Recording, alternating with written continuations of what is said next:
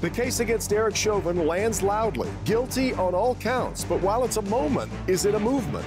And Michigan's redistricting committee is at work on a profoundly important endeavor, drawing up the state's electoral districts. But can they possibly make everyone happy?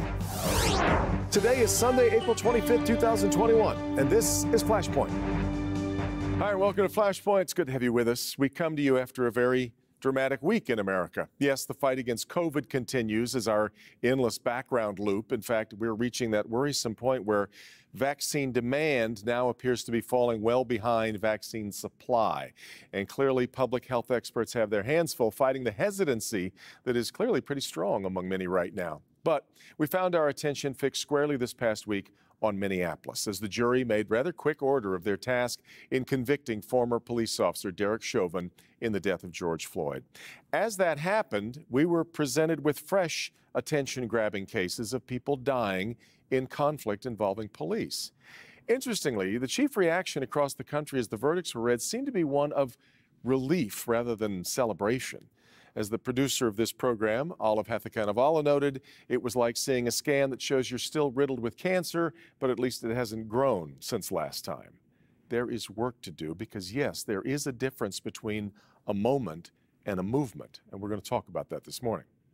We're also going to talk about the push in Lansing as Republicans try what we've seen tried in a number of other states now on changing state election laws. Is it ensuring an election is safe, or is it ensuring an election has fewer voters taking part? And speaking of elections, a new poll shows 75% of Michiganders have not heard of the Michigan Redistricting Commission. That's interesting because Michiganders voted for it, and they are at work right now to carve up our voting districts in a fairer way. But is that possible? It's all today on Flashpoint.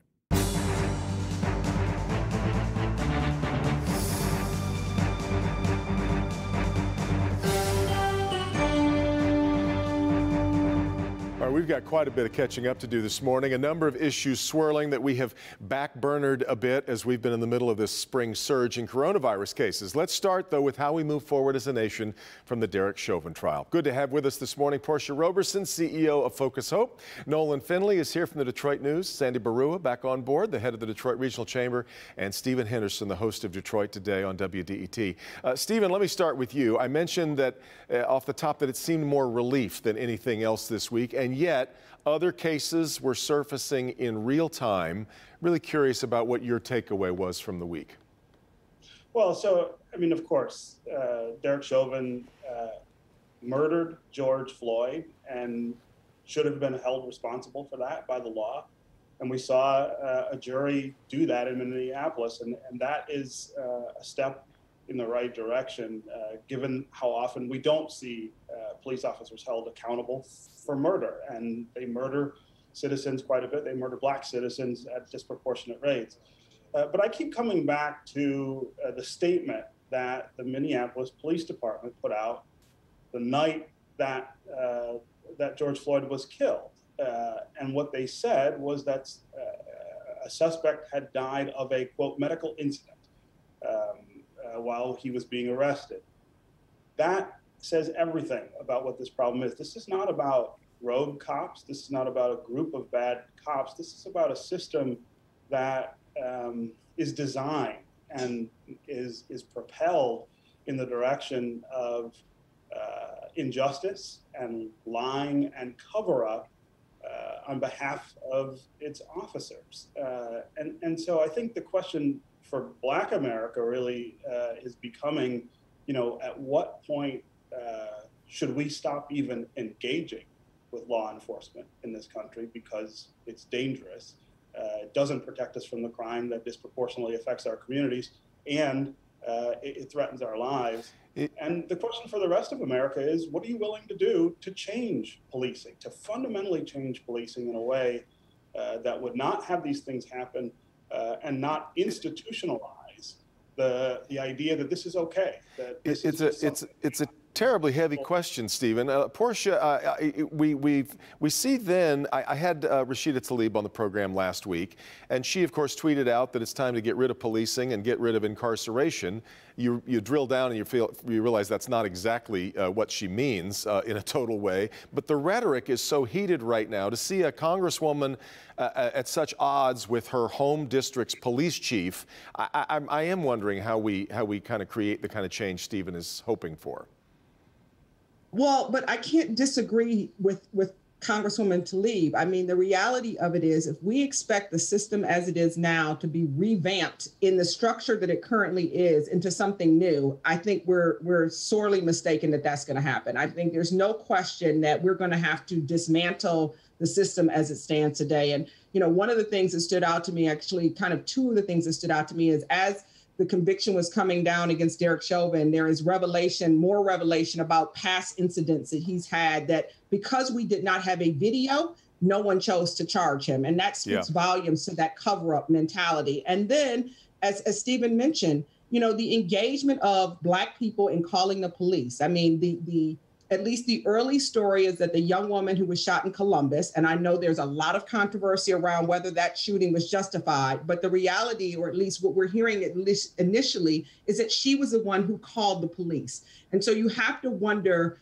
whether or not you are going to call the police when you're engaged or when you're feeling at threat, because you know that it could go terribly wrong and you could end up dead on the sidewalk. And so I really do think we're going to have to sort of blow up the criminal justice system and how law enforcement operates now and rebuild it, because I don't think it can be transformed from the inside or transformed from its current state into what we all are looking for, which is a law enforcement and criminal justice system that all of us can rely upon. Sandy, I guess I see in this the politicization that seems so inescapable about everything else in life right now, including coronavirus. But there was a poll this week that showed that a lot of Republicans didn't think that Derek Chauvin should be found guilty. Are the politics just? Is it impossible to wash those out of what we're watching when we're talking about evidence in a trial? Yeah, I mean, what we need as a nation desperately is a really open, honest, candid conversation about where we are in policing in this country, because, you know, I think we all have to understand that multiple things can be true at the same time. Clearly, the data shows that people of color, especially Black Americans, are getting arrested more frequently in similar situations where white Americans are not. There obviously, you know, there's a big disparity in terms of, you know, police-involved shootings against Black Americans. We saw the videotape of George Floyd being murdered on the street of Minneapolis. But also, we have to understand that police are being asked to do so much more in today's society than they did, you know, back in, you know, the Andy Griffith days, right? You know, social counselors and things like that. And they're not equipped to do that. And we haven't really given our police and our law enforcement community the resources that they need to do that. I mean, we've been paying them less. We've been providing them fewer resources. I mean, you know, there is a challenge here for all of us to come together and say, hey, we have a problem. Let's admit that we have a problem. Let's fix it. But let's ensure that the people who we rely on, you know, for our safety and security have the resources, the training that they need to actually execute the mission that they've been given, which is different today than it was a generation ago. Nolan, when we talk resources, that means money. I heard the head of the Michigan Police Chiefs Association this week say that right now Michigan spends about the equivalent of $120 or so per police officer on training every year. That's most businesses spend a lot more money on training their employees every year than $120, especially for something as important as policing. Yeah, and I would agree with Sandy. We're putting these people in a position to deal with all of the problems in society that we haven't dealt with. And Robert Bobb, the former emergency manager of Detroit Public Schools, wrote a piece for us this past week talking about the need to approach this issue in a holistic way. It's not just about the police. It's about the situations that are creating that are leading to the violence in our society and the desperation in our society. And certainly race is a huge factor, but it's not just a racial issue. Half the people who get shot in this country are white people. I do agree with Portia that we've got to look at how we're policing. And, I think we have to stop and ask ourselves, a lot of departments no longer do high-speed chases because they became too dangerous. How can we defuse these encounters? Is it okay sometime to walk away? Should we be emphasizing that lethal force is an absolutely last resort? And routine traffic stops. I went to Italy, came back home. There were $500 worth of camera tickets in my mailbox. I never got pulled over. We have the technology to avoid these routine traffic stops that often are used as an excuse to pull somebody over or lead to these explosive events occurring when it wasn't anticipated. I'm sure it was just a language barrier and not your horrendous driving skills. Yes, I'm sorry, right, Portia, did you want to jump in? No, well, but I was just going to point out that one of the things we have to think about too is that when these police brutality cases or these murders happen and the payout from the city becomes, I think in Chauvin's case, it was $27 million. So you want to talk about, the amount of money we spend on police training, that comes out of a general fund. And so it's an ongoing perpetuating cycle. You remove more money from the general fund. So there's less money for the city to provide social services. There's less money for the city to provide good schools. There's less money for after school activities. And so, it also engages the idea that, when we see these payouts, we sort of, the family deserved that, which they did. But remember that it's coming from the very people who probably need that money more so in terms of all the other services we could be providing as a government in order to make sure that our citizens are safe, not only because we train more police officers and train them much better, but that we also provide other activities, mental health counseling that we got rid of under a former governor that we just destroyed. And so we ended up using the criminal justice system as a housing technique for people who were mentally ill. And that's not going to work. And we know that over and over and over again. It's not going to work. And that's why I maintain that we're not going to be able to just sort of revamp this system. We've got to blow it up and start again and figure out how it works going forward. And Devin, if I could just add, in these situations, there's a lot of fear on both sides of the badge, and I think we have to work to take the fear. There's not always fear. Nolan, when you get stopped, your fear is going to be extremely different than what Stephen's fear is going to be, and we see that time and time again. I see white men challenging officers, telling them, I'm not getting out the car, I'm not doing any of that. And I'm not saying that, Portia, but I'm saying that in these situations, both the people who are getting stopped and the police officer are in a very fearful, unpredictable. Why are they so afraid of us, though? What is it about me that makes them so afraid of me? Decisions when they're afraid, and I think we've got to figure out how to take. Hang on, gang! It's starting to sound like mud. Everybody talking over each other. Stephen, jump in there one at a time if we could. Go ahead, Stephen. You've got to ask, and this gets to the systemic problem. Why are the police afraid of black people in a way that they are not afraid of white people? Why are they afraid of black people who they have down on the ground with their knee on their neck and stay there for 9 minutes? That's not fear. That's hatred. That's bigotry. It's bias. And you have to address it that way, I think, before you can even talk about reform of police. We have a problem in the culture that assigns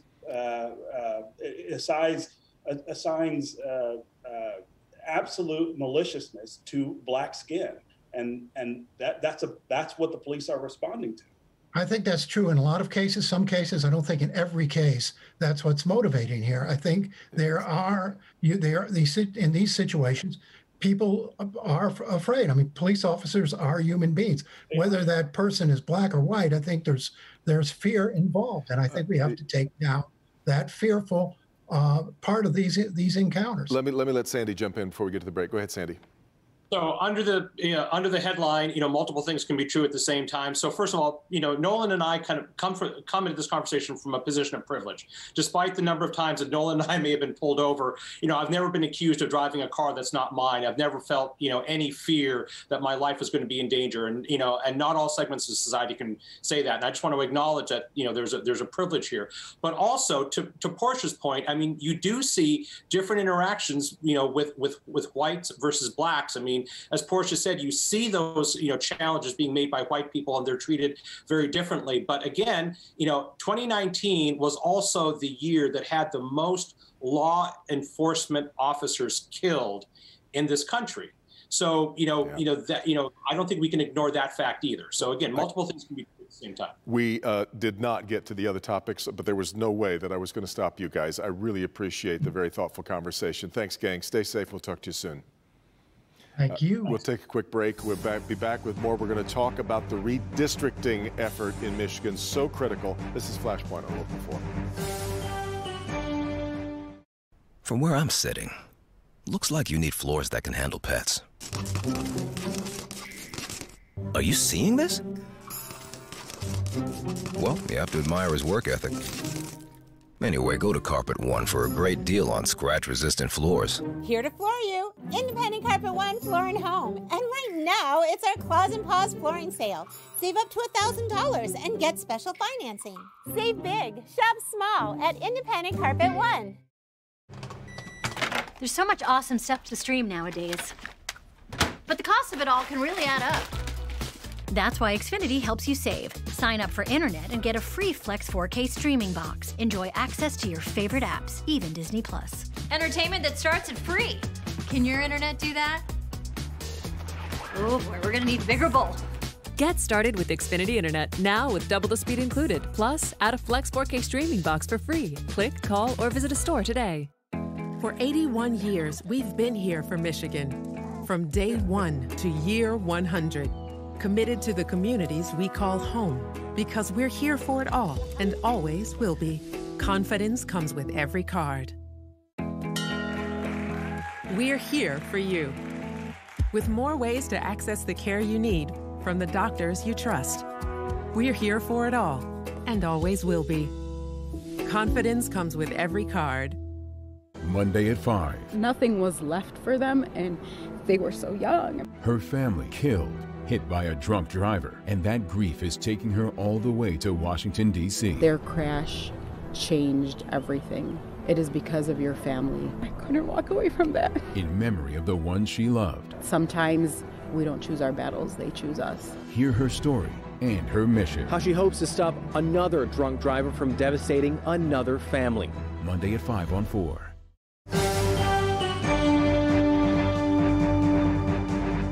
Welcome back. As I mentioned, there is some very critical work going on that will impact all of us in Michigan for years to come. It's the work of the Michigan Independent Citizens Redistricting Commission. 13 people charged with drawing up our congressional and legislative districts. Chances are we're going to lose a seat in Congress, which makes the exercise even more charged. Very happy to have with us this morning 3 members of the commission. Let's bring in Brittany Kellum, one of the 4 Democratic members. Douglas Clark is one of the 4 Republicans on the commission. There are also 5 independents, and Rebecca Zetla is one of them. Rebecca, let me start with you. I'll start with an independent in the middle.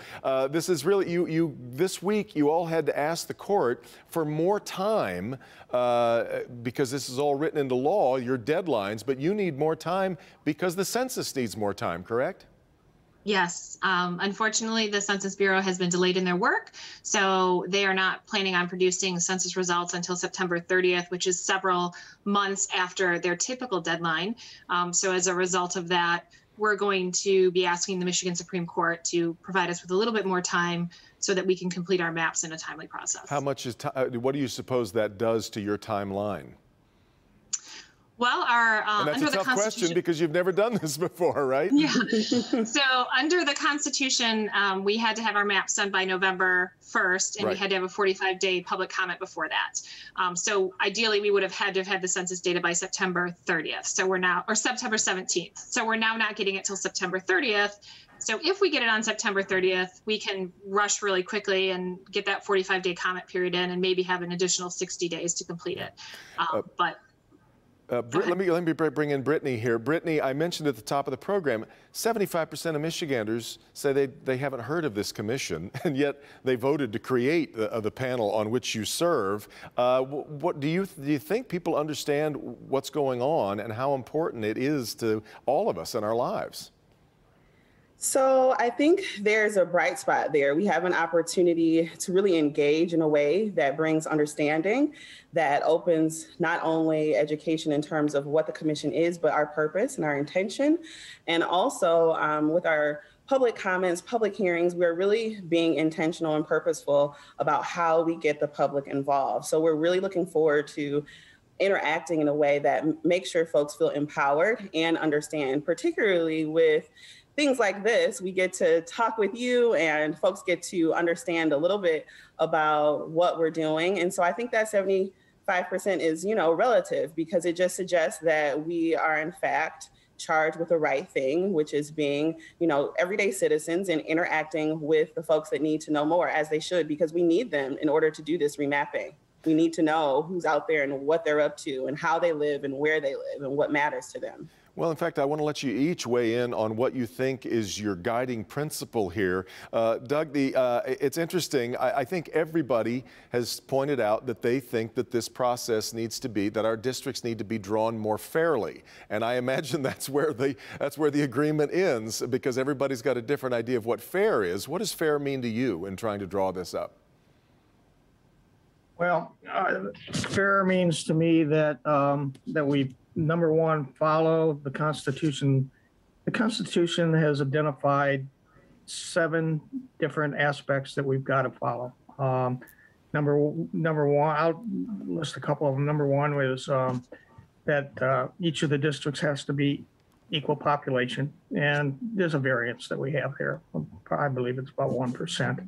On the congressional districts, and it's around 5% on the state legislature and the state Senate districts. And the other important thing is that we incorporate in our work the wishes of the different communities of interest throughout the state. And those are still being identified. There is no list of them. Yeah. And we rely on public comment to understand it more throughout the state. Rebecca, so I would say those are the... Let me let Rebecca weigh in on the same question. What does fairness look like here? It's not as simple as a grid, of course. No, it's not a simple question, and obviously people are going to have different interpretations. I think the constitutional requirements are what's going to guide us, and I think the most important principle for this new committee is for us to weigh in public opinion. That's something that's never happened before. I think it's incredibly exciting that citizens can comment and provide feedback on the maps, and to me, that's going to define what it means to be fair. The people people having an opportunity to have a say in the matter is what's going to be fair. And Brittany, you too, especially with an eye toward if we end up losing a seat, then the chairs really get shuffled in a new way.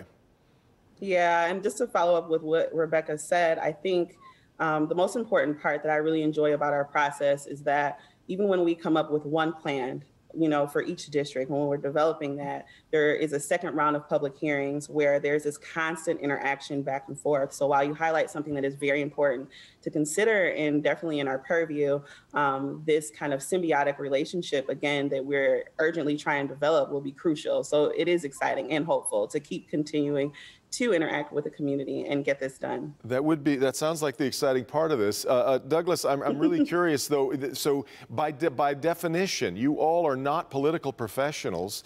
This job was intended to go to Michigan voters. That was your qualification to be a part of this. Tell me a little bit about the way that the relationships have developed so far and the way that you feel the cooperation has gone on with, as I mentioned, the breakdown of the way that this commission is put together.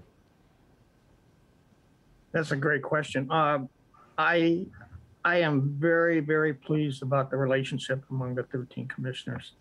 That's great. We've developed a culture where we're nonpartisan, all of us. I mean, I don't think I could even list the 4 Democrats on the commission. We just don't pay attention to that, and we're all focused toward getting a lot of public comment and a lot of public input, and doing this the right way. We've hired some consultants to help us. We've hired or in the process of getting a purchase order done for a voting rights analyst, voting rights attorney that will assist us in making sure we follow the Voting Rights Act of 1965 and any subsequent litigation that's taken place relative to that. So he'll guide us and advise us on that to make sure we don't step out of bounds on that. Well, I know you all are basically, you're pioneers, and you're kind of inventing this this process as you go. I wish you all the best of luck on it. I so appreciate the reflections and the thoughts on how it's going so far, and I hope that we can talk to you again in the future here as it makes its way down this terribly important road. Thanks, gang, for being here. Thank you so much for having us. You're very welcome. We'll take a quick break and wrap things up for Flashpoint right after this on Local 4. When you deposit on DraftKings Sportsbook, you can get a bonus up to $1,000. But what are you going to do with all that cash? Throw it on a lock? How about a 5-team parlay? You hit it, you are swimming in moolah. Signing up is simple, and getting a deposit bonus up to $1,000 makes it even sweeter. So download the DraftKings Sportsbook app. Get your bonus and make it rain. This is your moment. Your I can see the doctors I know moment. Your I've got options I can trust moment. Your I get to choose moment. This is your moment to get healthcare coverage with access to a large nationwide network. With Ambetter, you have access to the doctors you need when you need them right in your area. Get started at enrollambetter.com or call 855-680-3355. This is not just a mask. It's a bridge to better days. The path back to togetherness and protection for those we love. So until we all get the COVID-19 vaccine and build community immunity, which will take time, stay careful, mask up, and social distance. Spread hope, not COVID. Once you've been fully vaccinated, you join a club of people who can start doing more stuff safely again. The CDC says it's safe to gather indoors with other vaccinated people without a mask, or with low-risk unvaccinated people from one other household. Vaccinated people should still wear a mask in public and stay away from crowds. The same common sense stuff we will all be doing for a while. But once you're vaccinated, you can take those first steps back to normal. Get the facts about the vaccine.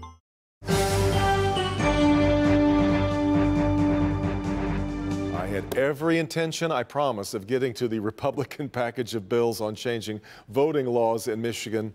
But as always, we've run out of time. So for next time, we'll do that. Thanks so much for being here. Meet the Press is next. Have a great week. See you next time on Flashpoint.